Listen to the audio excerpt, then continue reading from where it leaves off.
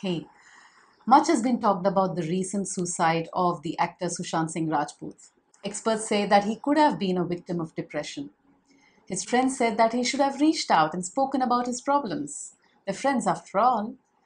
Focus quickly shifted to how depression kills and how nepotism is plaguing Bollywood and how we must be sensitive to each other. But here's another perspective. Are we listening enough? As a generation, we are so centered on ourselves that when a friend wants to open up and tell us something, we immediately relate to something similar that has happened to us. We tend to complete their sentence or interrupt and bring the focus back onto our story. Did you know that we listen to only 25% of the time? Instead of listening, we focus mostly on responding. Listening is key to effective communication. I'm sure you know that.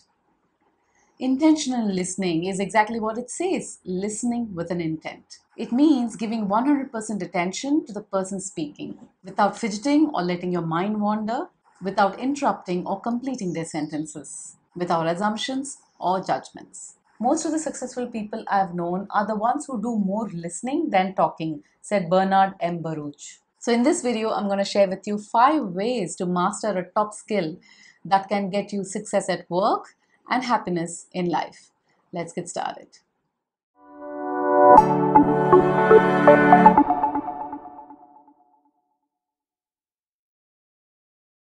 Listening to others while you're doing some work is called passive listening, and that's what most of us do. Listening to respond is called as evaluative listening. That's what we do at work with our customers, our bosses, and peers. It's part of active listening, but we follow it almost always with a response.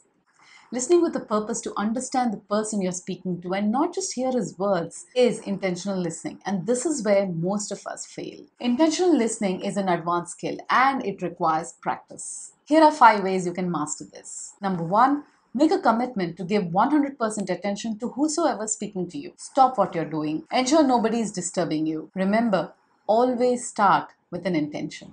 Two, put others first. Get into a giving mindset to just be there and listen. Not arguing, not defending, not advising, and definitely not taking things personally, even if the words hurt you. For just this moment, focus completely on what the other person is saying and feeling. Remember, it's not always about you. Three, cultivate silence because it is considered to be the language of love and of being truly present for the other person. Sometimes silence is more eloquent and communicative than words. It's a way of being present and receiving with openness and sensitivity. Number four, master rephrasing.